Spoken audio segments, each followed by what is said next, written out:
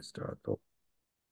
Hello, everyone, and welcome along to this live webinar. And we are very excited. This is the first of a series of webinars. We name them Ask Me Anything with experienced property investors, property developers, landlords, and influencers and trainers. And today, I'm honored to be joined by Kazy. The firm is Kazy, Property by Kazy, yes? Uh, Uh, Kaz, property by Kazi, all of the above. yeah.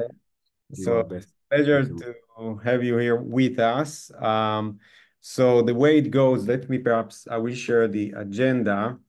So it's mainly about, hearing about your experience. One second, I will share the screen. And then so this is the agenda. So welcome from the landlord team. I think that I completed this task. Then, Kazy, it would be great to hear about you, about your experience, about your investments, and then perhaps to speak about some projects that you did and some tips to our audience. And then we will have a session for questions and answers. So for the people that here live with us, please feel free to ask questions on the chat, but you can also raise your hand during the session and we will provide you with the ability to ask your question. All right, so Kazy, welcome. Good evening. Thanks for having me. I will let you to introduce yourself now. Okay, amazing. So firstly, it's luckily that I am a property investor rather than in tech, as clearly I found my callings. I struggled. Apologies. I respect everybody's time. So apologies for being slightly delayed today, but I'm not the best with tech, but we've got here in the end. So my name is Kazy or Kazy Alli-Balogun. Or often, as you know, as I meet people around town, they just say, "Hey, you're that property guy." My journey in property started, I think I've been saying 10 years ago for like the last couple of years. We're probably at sort of 12 years now. And I've really done everything all the way from buying my sort of first residential home to more vanilla buy-to-lets, to auction purchases, commercial to residential to residential conversions, ground up new builds, loft space developments, airspace developments. So pretty much you name it, I've done it. Built a portfolio only in London. So I've only ever developed where I live. That was always my focus and was always really important to me. I have been able to assist a lot of people in their journey over the last few years outside of London as well and have good contacts all over the UK. However, that is really my sweet spot. When it comes to property investing as a whole, I think a lot of people, for a number of reasons, get quite scared and want to differentiate property from any other type of business. But it really has the same key components that you just have to reintroduce, as any asset class across the board. If you wanted to set up a sandwich shop, you look at the basics and say, how much does it cost me to buy bread? How much does it cost me to buy butter? How much does it cost me to buy cheese? What is a fair remuneration for my time of making them? And then is there a marketplace to sell them at a price that makes sense? And that's really the same with property. So in terms of things that I've learned across my journey, one of the number one things that I would say is, price is everything. You make your money when you buy. And that goes for your residential home. It goes for buying land, or it goes for just a simple refurbishment. The purchase price is really, really important. And you need to get that right, because you can afford effectively maybe to not have the best build team, for it to take slightly longer than expected, for the market to move in a negative direction. If you buy at the right price initially, you're able to insulate yourself from, the what ifs, the maybes. The market at the moment is in a position where it's not the strongest for sales. It's definitely more of a buyer's market. So kind of gone are the days where anybody can be a developer or anybody can be a property investor and you can just allow the market to carry you. You really have to be making smart, sensible decisions across, your portfolio and any investment opportunities, whether that be when it comes to location, the type of property, the way in which you structure your investments, how you finance them. All of these, intricate details of buying property and being an investor have become a lot more important. In terms of its strategy, like I said, I've done little bits of everything across, across my journey. Kazi, can I interrupt you for a second before you Of go to course. strategies? Like, for my curiosity, why you chose property as your main business? You know, But when if you it's remember what was the time that you said, okay, I think that in this, area I can do good. I can. so it was a really pivotal moment for me. I've always kind of had that entrepreneurial spirit, but my first actual business, I'm very much passion led. So I think if you love what you do, it becomes, 5, 10 times easier because you want to get up when you have those setbacks. You want to make sure that you can make it work. And one of the first businesses I had was in like shisha or hookah, which basically post the smoking ban coming into place in the UK meant there was people creating these massive outdoor smoking areas, and we were basically facilitating the demand for that with a new product coming into the market. Built from going to offer smoking, the shisha, the product in just very local pubs and bars and restaurants to being placed in some of and actually the largest nightclubs in the UK, making really good return. It was about creating that value proposition.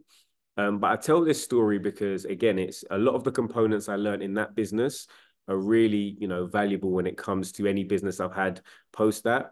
But effectively, so we were at other people's venues, but we were always relying on them in terms of their terms, when they wanted us, when they needed us.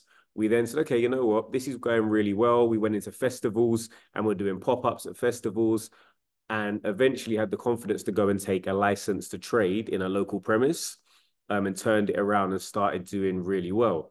The issue with that property was that the property was amazing, location was amazing, right next to my university, great footfall, we're doing really good business, really good numbers. It was an old property. And because we only had a license rather than a lease, we didn't own the asset. So the landlord at any time could have given us notice effectively. So we weren't able to invest in our asset and build longer term wealth.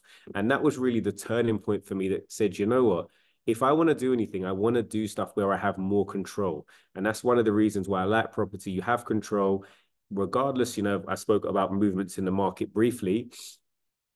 You know, it's something that people are always going to need. We're always going to need food. We're always going to need shelter. We live on a very small island, really, highly in terms of demand, one of the most popular places to live in all of the world. When we talk about London, I think it's top 5 most desirable cities. Unfortunately, we're not Dubai. We're not creating new land. Apologies, I've got a bit of a cold. Um, so it's just as an investment vehicle, it's something that's tangible. It's something I understood, and also something that I actually have a passion for in, creating nice homes for people to live in. Oh, and you know that you're going to do it like full time. This will be your, like main thing. So, I guess with me, anything that I do, I sort of, want to go all in. So I took the funds that I was able to raise from my first business, which was approximately 80 to 90,000 pounds. And I just looked at, what can I do with this money? So I did go all in. I took all of my money and I said, what can I do? And I remember having a conversation with my broker at the time, I still use to this day. And I just said, look, like, this is what I want to do. And it was basically an auction purchase with a bridging loan. And he said, this is a real baptism of fire. But I said, look, I've run the numbers. I'm confident in it. And effectively, if this works, this will be my proof of concept, and I'm going to rinse and repeat. Nice. And so you started with this was your first purchase, like auction purchase using bridging, like so the strategy was BRR or like you just wanted to flip it? So the strategy was to flip. And I think I had a really interesting debate with a nice guy called Alfred recently, in BRR versus flips Yeah. and the benefits and the drawbacks of both strategies. I myself have always kind of been into flipping and then holding where necessary.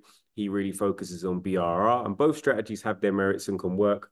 But for me, I felt at the age I was at, I was in a place where I wanted to focus on wealth creation as opposed to wealth preservation. So I needed to build my working capital pot to allow me to have the money to go and reinvest. Because whilst BRR can be amazing, particularly in London, it's very hard to find that unicorn deal where you get all of your money back out to go again. Yeah. And if you have a limited amount of capital, for me, the focus is around being able to work that money as hard as, you worked for it effectively to get it in the first place. Yes. So yeah, it's interesting because I think many investors basically debating if to go to either to just to build a buy to let vanilla buy to let portfolio, just rental properties, and basically do the monthly cash flow from those properties, and then also count on the property appreciation over the years. And like the alternative is basically to flip.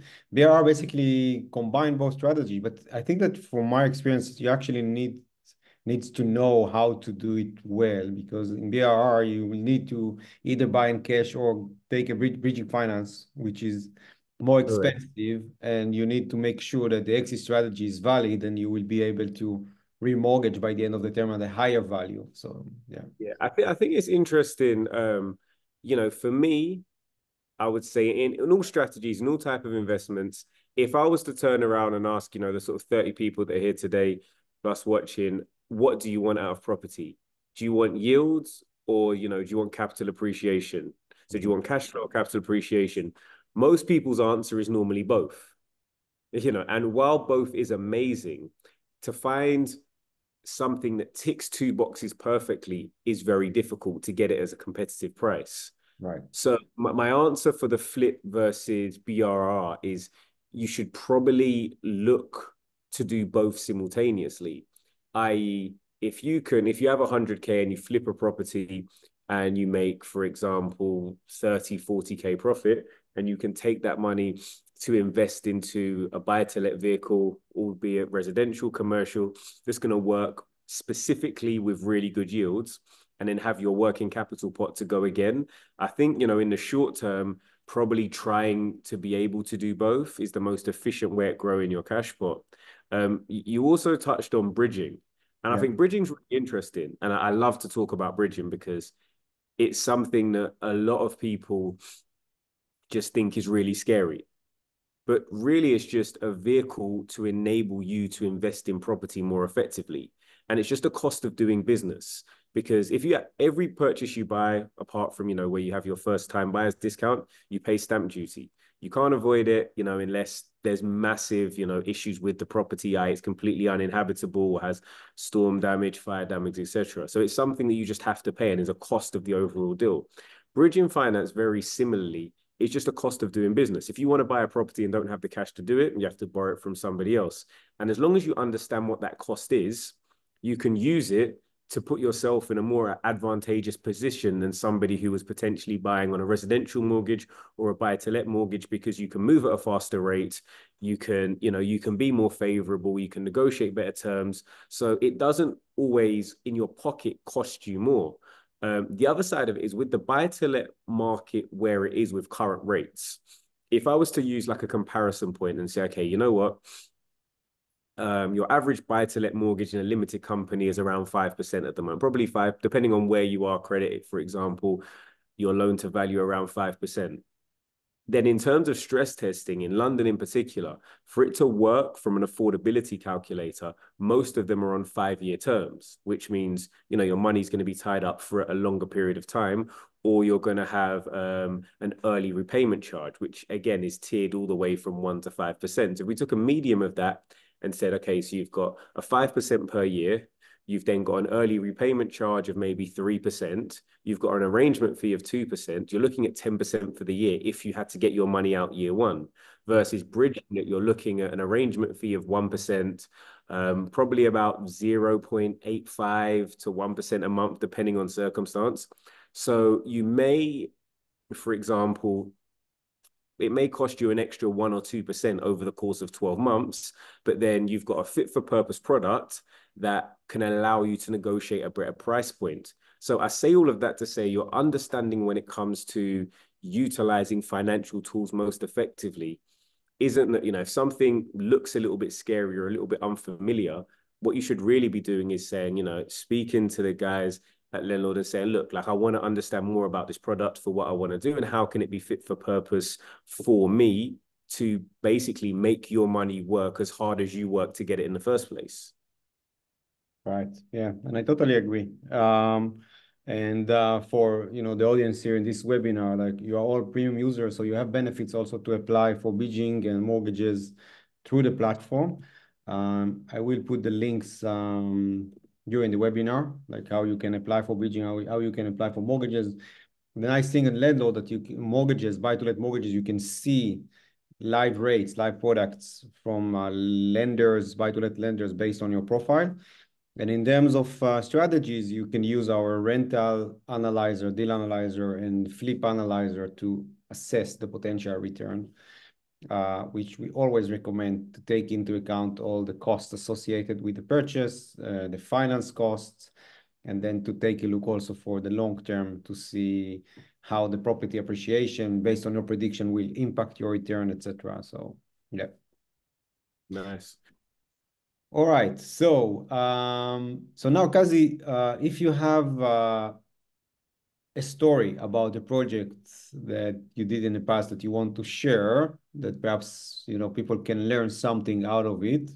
It can be Yeah. also something that you are not proud of, or something that you are very proud of. I don't know. It's like from both we can learn.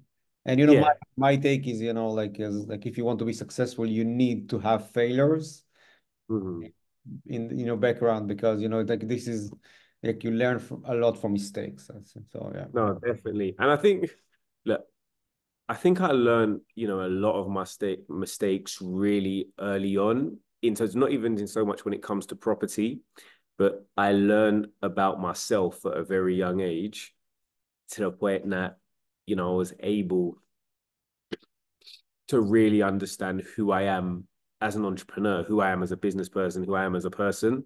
So doing business with friends too early, over trusting family, I learned that way before I got into property. Because as much as you might see all of these online gurus that, say, oh, get into property with no money, be financially free in 6 weeks or whatever period of time, the reality is that property is expensive. And whilst it can be really profitable, because you're playing at a high level, mistakes can be equally expensive. And I think I learned really early on to understand your own risk profile, understand your own attitude towards risk.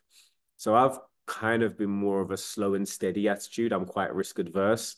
Whilst I did mention, obviously, I took a bridging loan and bought an auction property for my first project, it may not seem that way, but I'd done all of my calculations and I had a worst case scenario, best case scenario, and the mediums. And I knew that I had other exit strategies outside of selling. So I felt pretty confident, that we could deliver, and also made sure that I instructed the right people to work alongside me, be that, my solicitor, my structural engineer, my architect, to be able to pull their years of experience. I'm big in sort of feedback and audience participation. So in the chat, feel free. I'd love to kind of let you guide this, because being in the industry for a decade plus, I've got sort of stories for days. So in terms of something, I guess we could either talk about residential conversions, so larger scale, taking a house and converting it into multiple flats. We could talk about 1 to 2 bed conversions. That's a really popular strategy at the moment, particularly at a more entry level point, in terms of taking a flat and reconfiguring it to add value. Or we can talk about, auction purchases and the pros and cons of maybe auctions and what to look out for. So if you are here, feel free in the chat to use it, to let me know. If there's not loads of feedback, then I'll probably just pick the first answer. We're gonna have to, for those that are here, okay, Yeah, let's I have a think, look. yeah, guys, I think that I asked like we have 2 questions, I think, that already people put on the chat. But yeah, as Kazi said, just start to write your questions, Yeah, or raise your hand, and then we will give you the permission to ask your question out loud. But before, I want to ask you on self-managing using Leno. So Angelo, I will give you the right to ask it in a sec. Jonathan asked Kazi, will the EPC change yeah. if you landlords leave the market? The EPC change, like if you can speak about it, basically, like I think that there is a upcoming rule that you need to have your buy-to-let property at some level, EPC level. So yeah, what is your Um, take on that? So look, I try and where possible to use as many resources that I have around me. So I have been speaking to some people, quite high up in that space. And obviously the proposed plan was that all properties were going to require a C level or above EPC rating by 2028, I believe. Someone can correct me if I'm wrong. And effectively that's getting your property up to standard. In most cases it's not actually too hard. It's the requirement now for conversions for new builds at a minimum when you're looking at like part L, part of building regulations. And it goes down to having quite basic things like changing bulbs to LED light bulbs, having thermostatic valves on all radiators, having decently producing boilers, potentially some type of insulation flat, properties that you'll find that have more of an issue are either like detached homes, or, homes that are in a block of flats, but are potentially like or in the roof level where they have more heat expelling. But I think with anything for me, any type of threat to the market, albeit changes in serviced accommodation, for example, and making that require potentially making like changes in serviced accommodation require licenses, or HMOs going into Article 4 areas, or changes in planning. Like every threat for an active property investor is really an opportunity. So when we look at anything, like if there are landlords exiting the market, it means that it's an opportunity to pick up those properties potentially at a cheaper price. And if you can become an expert in how to improve EPC ratings, you're going to be in a position to actually add more value, because people are going to be leaving because they're scared. But really, your job as an entrepreneur isn't to look at why things won't work. It's for you to go and find solutions to how you can make them work. And being a property investor, you are an entrepreneur as well. So I think just taking that same ethos and that same attitude. All right. Okay. Great answer, Kazi. So perhaps let's people to ask the questions. Angelo, you raise your hand. Let me. But yeah, sorry, just to add to that. Yeah. But sorry, I forgot. In terms of the EPC ratings, the government have now backtracked on that. So effectively, everything that I got all of my properties up to a C, probably spent thousands of pounds, and well, spent more than thousands of pounds for them to go and backtrack and say, probably not doing it anymore. However, it puts me in a better position when it comes to if I want to do things like serviced accommodation and energy efficiency, and we're going to have, properties inclusive of bills. Um, the only thing I would say, whilst they have potentially scrapped it, is that speaking, to lenders at a higher level, there are going to be mortgage products coming out that actually offer more favorable rates.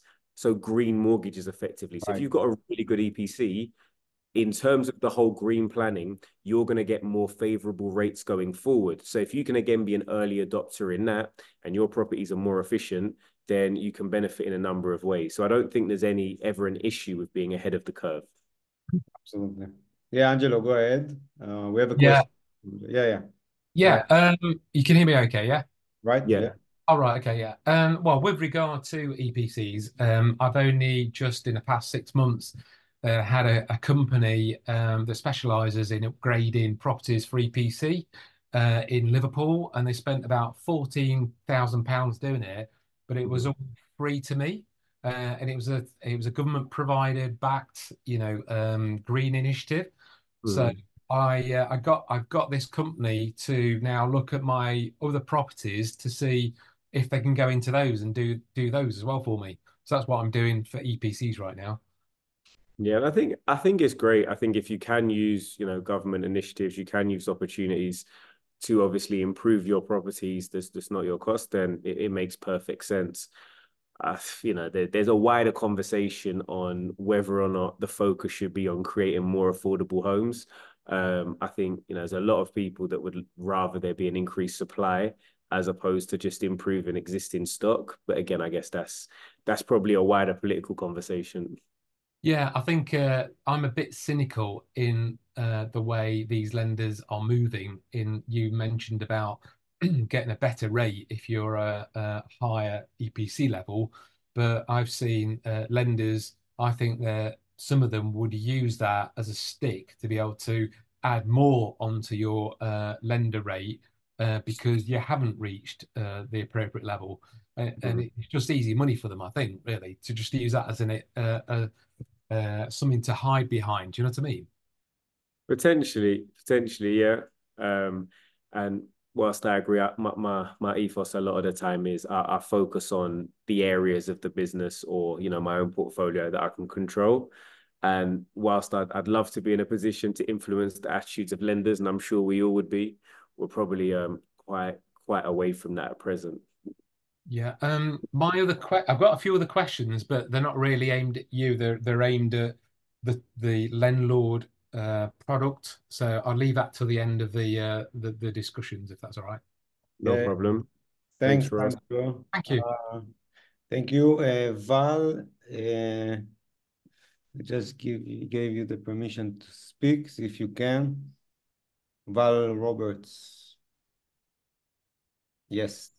Yeah, sorry. I raised my hand by accident. I had sent something in the chat. I'm new to property development, and it seems to me, looking at the range of things available, that auction seems to provide the best benefits. But because I'm new to the area, I don't have a whole load to invest. I'm quite nervous about taking the first step. So I was just wanting any advice that you might have, any lessons that you've learned in your journey. Yeah. So auctions is probably over the last sort of 12 months has been where I've kind of focused, you know, and it's can be a bit of a minefield, but where possible, I'm going to sort of help you to try and navigate that today. As a starting point, you know, to kind of go through the basic premise of auctions, you are liable for buying that property once you win the bid. So as soon as, you know, the gavel drops and you win, or you win the online bid, effectively you have to at that point pay your 10% deposit to exchange. And then generally speaking, you have 28 days from there to complete on the property. So because of that, you know, you need to get all of your ducks in a row beforehand and, you know, be fully confident that you can proceed with that property. So, you know, you'll generally have the guide price at auction, and with a guide price, the reserve, which is the minimum amount they can sell that property for, can't be more or less than 10% above the guide. So you'll have a rough idea of what, you know, the reserve is. But all that being said, you know, the guide prices can be used as an advertising tool effectively. Sometimes it can be quite high and sometimes it can be really low, because low hanging fruit attracts more people. More people means you bid each other up and they could potentially, you know, get more money than if it was advertised at a higher price point. So I'd say whilst, you know, guides are a good indicative number of what the reserve is, they don't actually represent what the true market value of the property is and what it can potentially sell for. So we have this sort of process in property that we call, you know, reverse engineering the deal, and how you determine what your maximum bid should be. So you start with your comparables. I know Landlords has an option to be able to show you kind of comparables for properties. So you start with, you know, looking at what you think the property is going to be worth at the end, most commonly called your GDV, gross development value. So you look at what the property is going to be worth based on comparing it to like-for-like property. So what's the condition likely to be? What type of property is it going to be? Is it purpose-built? Is it ex-council? Is it, you know, a period property? Is it, you know, all different types.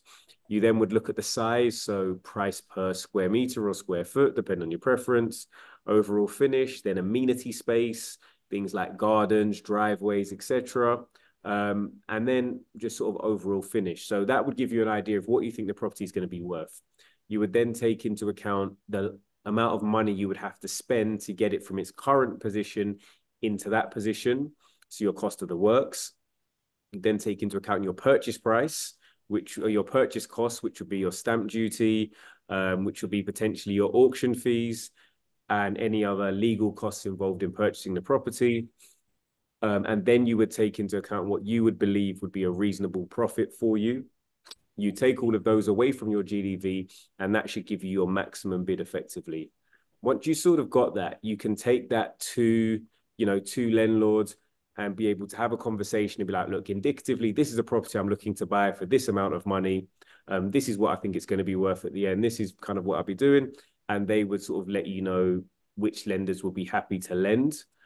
When looking at finance in advance, you need to make sure it's not all about who's the cheapest.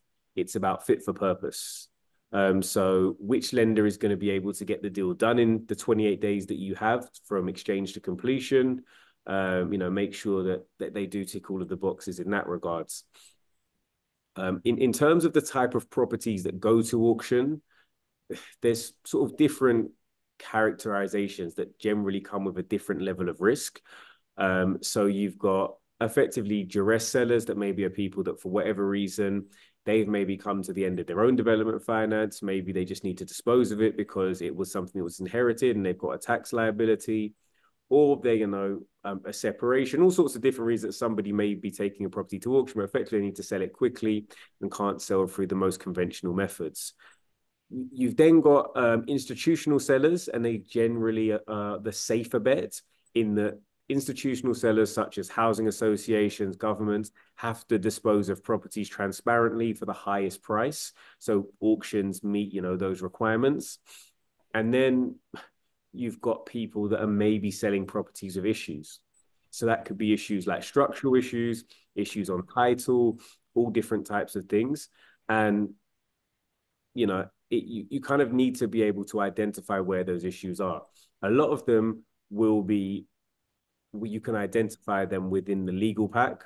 So you can pay a solicitor to do an independent legal pack review ahead of going ahead of any purchase or potential bid. But there would be, a cost for that. But it's super important, I think, Kazy. It's a great point. I think that the issues that have, might hide in an auction purchase. So you have the legal pack. You have the right to review the legal pack. You can also take it to a solicitor. It will cost, I think, a few £100 or something ish, or to review it. Yeah, normally like 500, but if you're successful, they'll normally deduct that from the cost of your conveyancing because they've already done a lot of work for you. Yeah. But it's worth checking those, like the legal pack. Yeah, and I think, as a starting point, I wouldn't advise anybody that's not familiar with them to try and just read legal packs off the bat and not use a solicitor. However, I would recommend you start using them to get familiar with things to look out for. So a lot of the things to look out for would generally be in the special conditions, and they're conditions that are not standard auction conditions. Yeah. Do you use Kazy? You use the solicitor to review legal packs, or you have the experience now to? Unless there's something that I'm just not familiar with, but yes and no. But if for example, I said it's a housing association disposal, then probably not, because the terms are standard. However, there are a lot of things to look out for when we talk about stories. So in the legal packs, it's not always what's there that you should be worried about. It's what's missing. So for example, say everything's there, but the local authority search isn't there, then you may sort of be a red flag that, okay, is there some type of enforcement notice on the property? Does it have the correct planning? Because why would it be omitted? So I would definitely say as a guide, look through what's not there as opposed to what's there. And also, just when I say get familiar with reading the terms, there's some people that are, for want of a better word, quite unscrupulous when it comes to auctions, in that they would, for example, say, as part of buying the property, you're going to pay a £500 buyer's premium, which may be written in numbers. Somewhere in that long paragraph, it will also say you've also got to pay a 3% plus VAT buyer's premium that will be written in words. And if you're buying somewhere for £500,000, straight away, that's adding on a massive amount of money to your total costs. So I think you've got to be aware of that. Also, when it comes to auctions, at some auction houses, as much as 50% of properties are properties that are now being traded. And when a property is being traded, you'll see a clause in the special conditions basically around the seller may not be the registered owner of the property. And, you'll know from experience that a lot of lenders don't like that. they want the person they're sending the money to be the registered person and have their, you know, TR1 all ready to sign over the transfer deeds. So it's just really about understanding those types of nuances. And I think, you know, one of the reasons why I moved from just doing property in my own name or just by myself and then coming onto the social media space and having more conversations around buying property and, you know, some of the details was because I always thought, look, what would I have wanted at an earlier stage and how could I help to kind of provide that to people, you know, with obviously the community that I've now built. Yeah. All right. Thanks, Kazy. Kazy, in the meantime, if like will I let the next one to ask if you can put your YouTube channel or Instagram, like any like you know, contact that you provide that people can Yeah, yeah. you know So consume. Yeah, so yeah, guys, feel free to follow Kazy on social media. It's great content, real use cases. We are sponsoring the tours that Kazy is doing.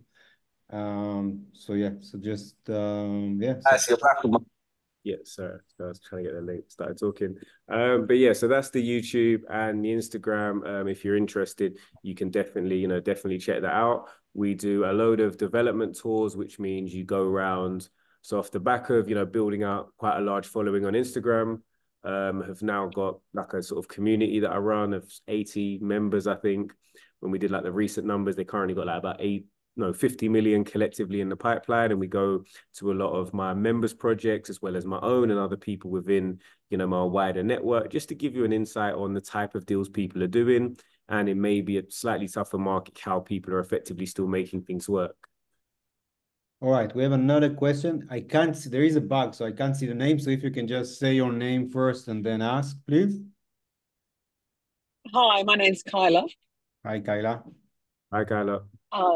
Thank you both for holding this today. I've got a question on multiple apartment conversions. If you're looking for properties, what would your advice be on the type of property that you would look to convert into apartments? Yeah. I can. Let me just grab something actually for you. Okay, bear with me. I can answer your question, but potentially, would I be able to Share. share my screen? Is that possible? Let me see. 1 second. Try now. Can you see the share screen I'm button? just going in now. Give me a sec. I'm just getting the file up first. I just check if I was able to do Kazy, it. And people ask like say that they don't see Kazy in Kazy's info. Where like on where? I That, put it in the chat, but I can't see everybody's questions. I'm not sure if there's two separate. Kazy, you put yeah, Kazy, you put it you wrote it to host and panelists. Can you just Oh, okay. My apologies. Bear with me. to everyone? Yeah. Okay. I'll do that now. Give me a second, and then I'm gonna go over. I'm gonna skim through. This isn't necessarily a presentation that I prepared specifically for today. However, so that's YouTube. No, I did the same one Not twice, I and will then let me see. All right. I can copy the Instagram one. So copy you Instagram. share the screen for in the meantime. Bear with me.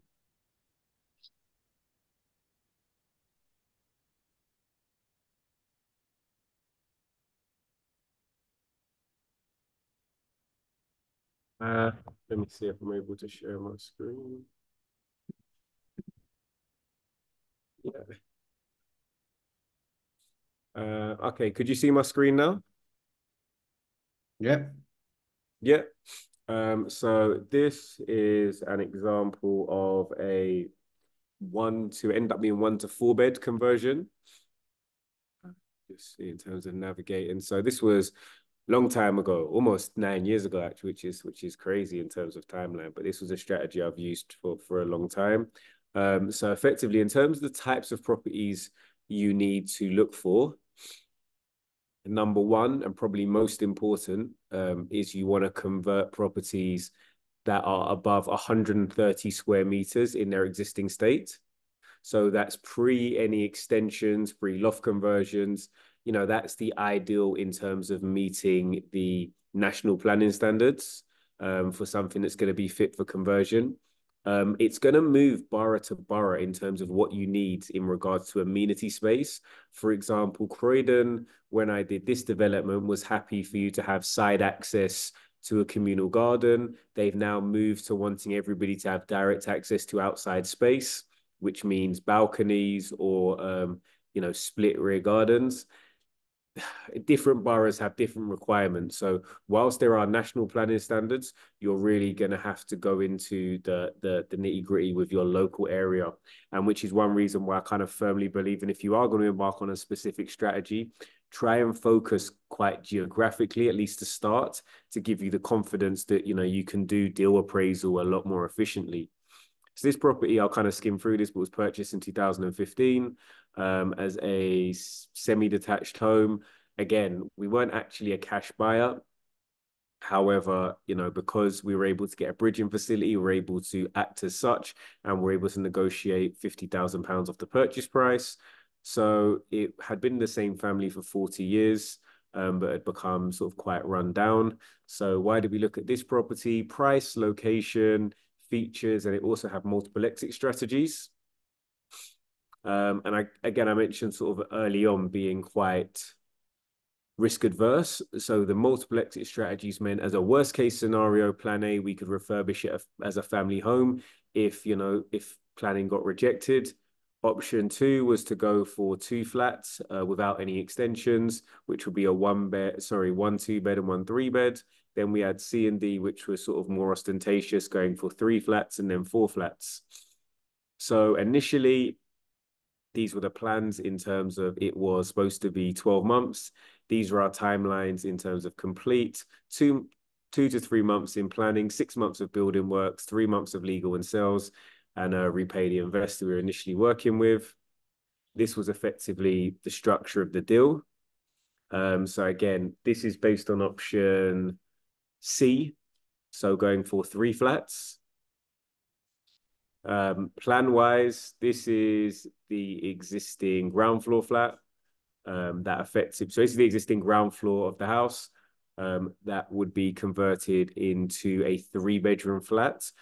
When you're converting 3-bedroom houses as opposed to 4, there's a requirement to retain a family dwelling. So if you were converting a house that was 130 square meters, but it was a 3-bedroom house, you would be required to retain a family unit, which would mean you would need at least 1 3-bedroom property in there.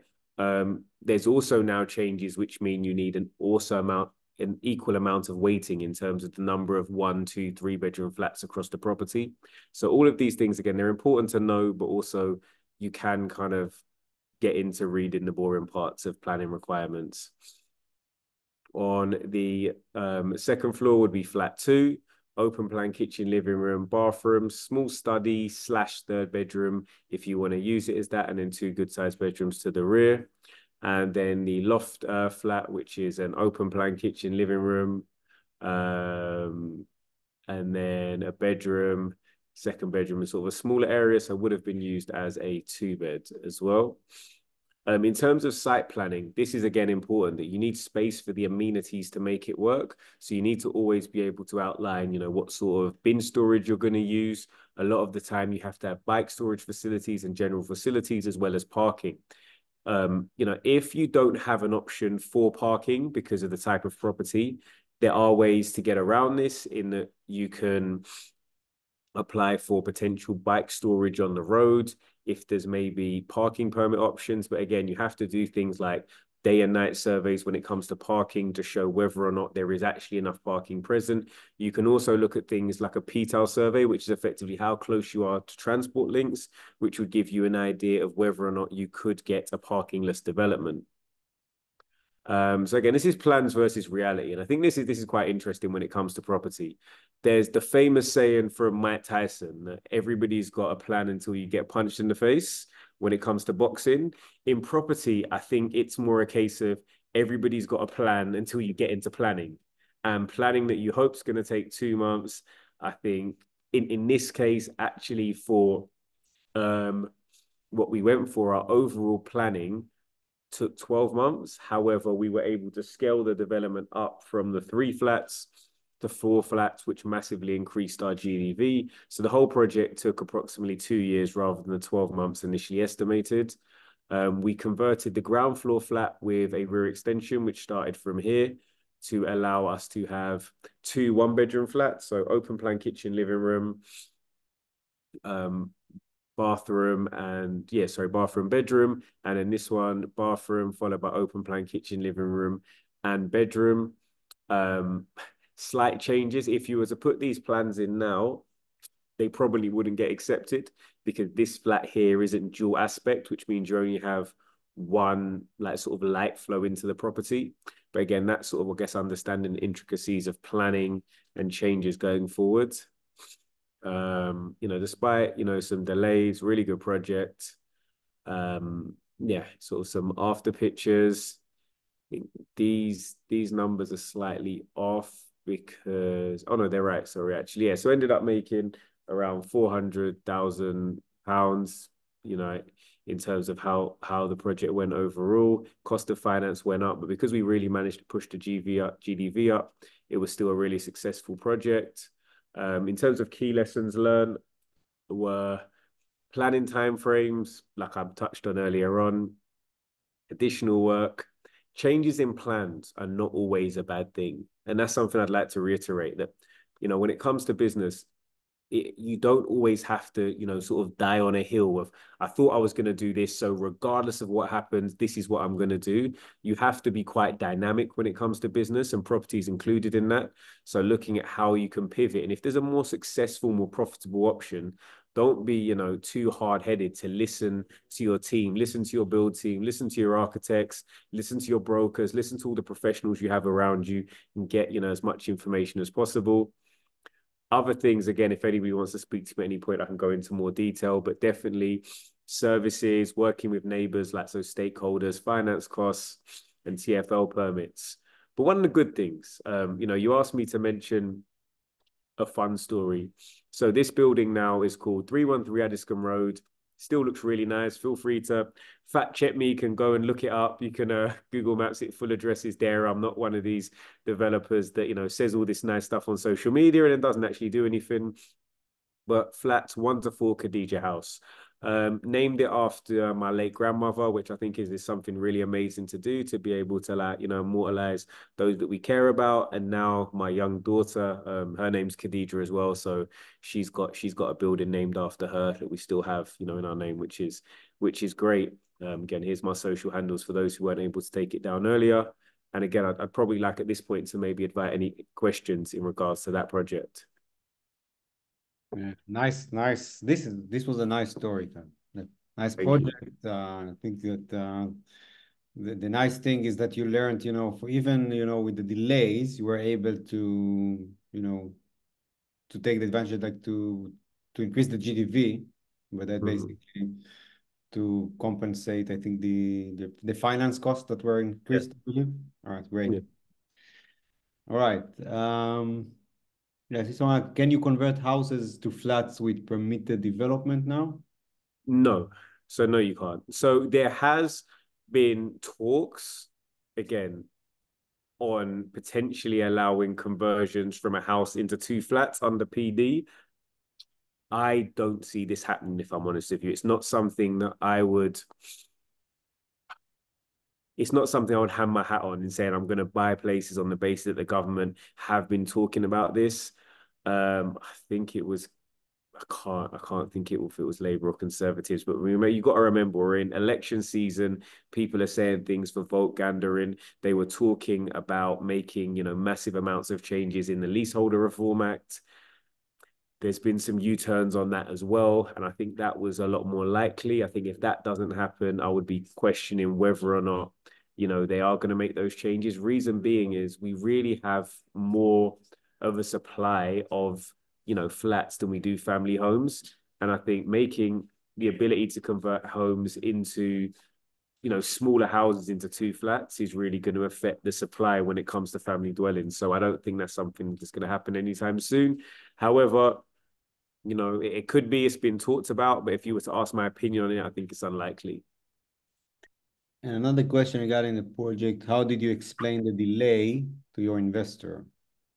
So the delay to my investor, was explained very early on in that we went in. So just to go back to those timeframes, we went in for planning and got planning probably in month 6. But because we knew we'd had with our planning, we had something called a pre-planning, where you go in and you basically get an indication of how likely you are to get planning. They don't give you any guarantee.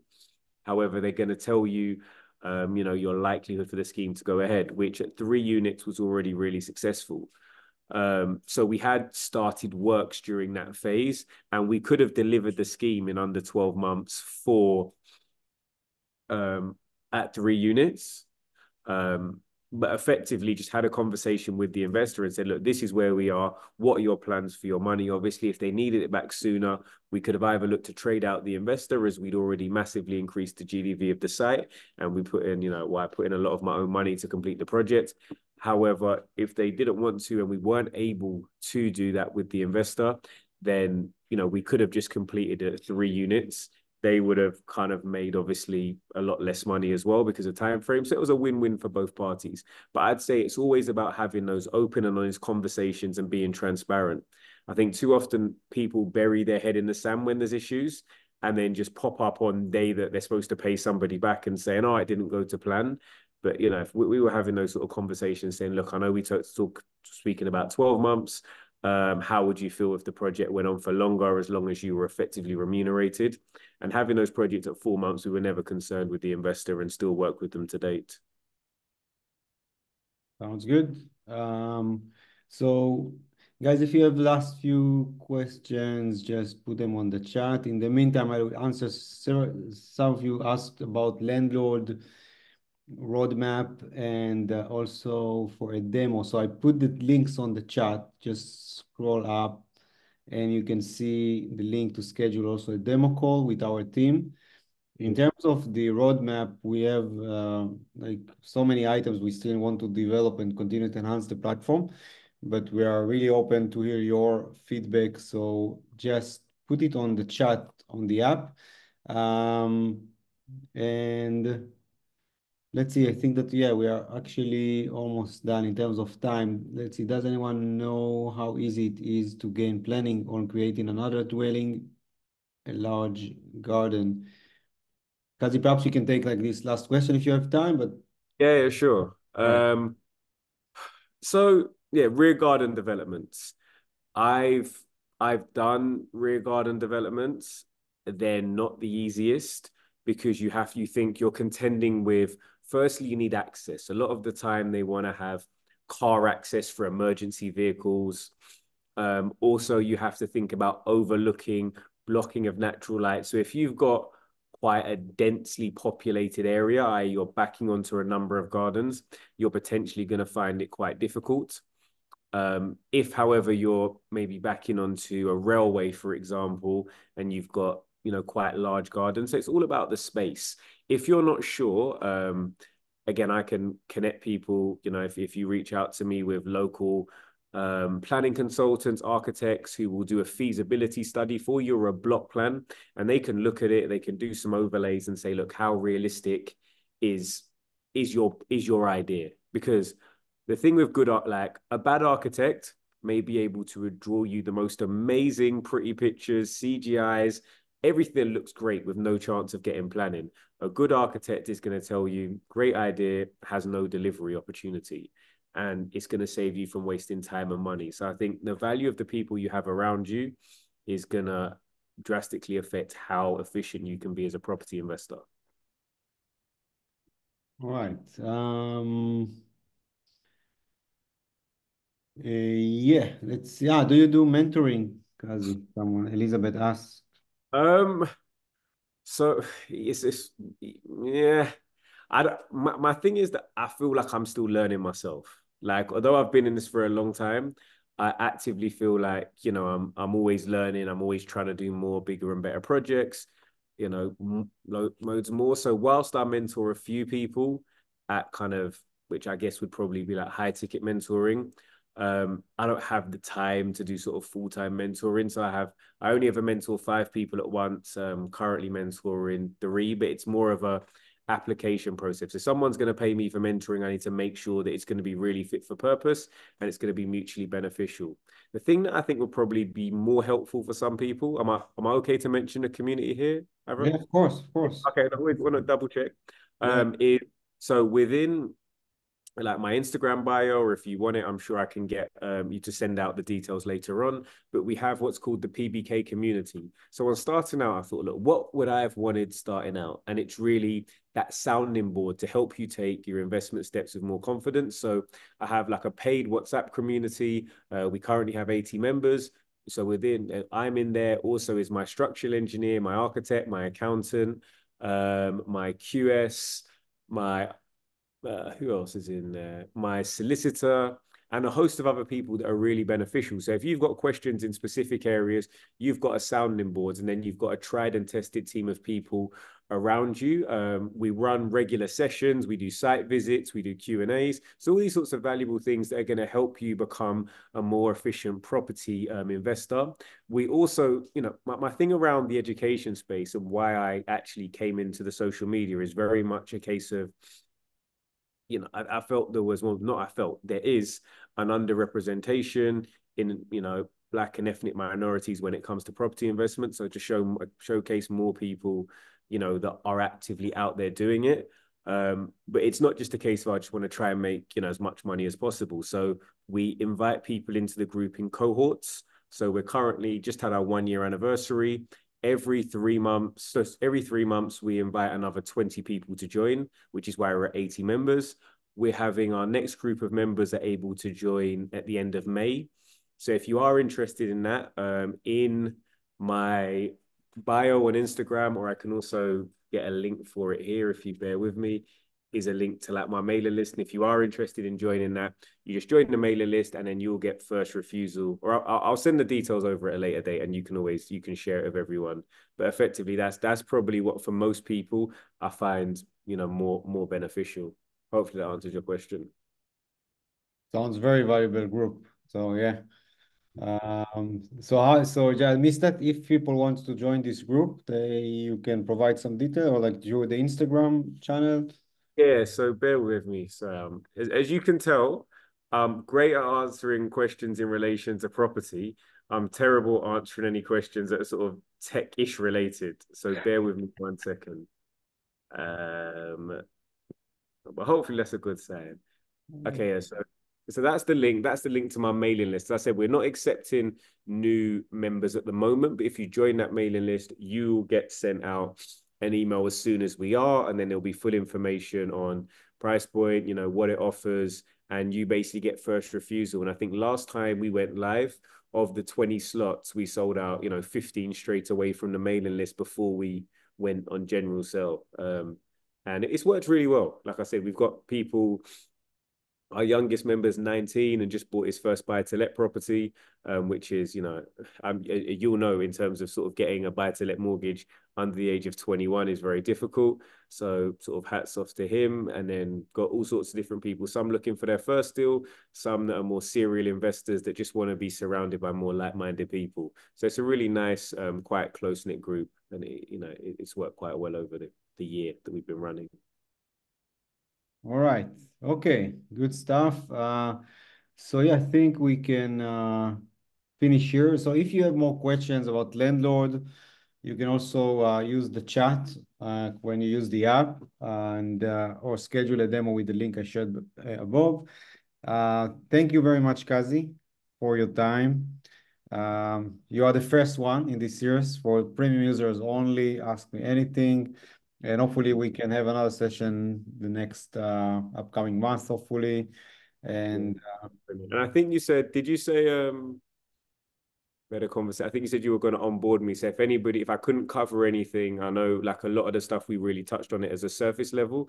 But I think you said you were going to onboard me so people could potentially book one-to-one. yeah. On our experts panel, definitely. Yes. So yeah, we'll make sure it happens. And then people can basically approach you through this, area in the site. So basically, it's like can schedule one-on-one calls.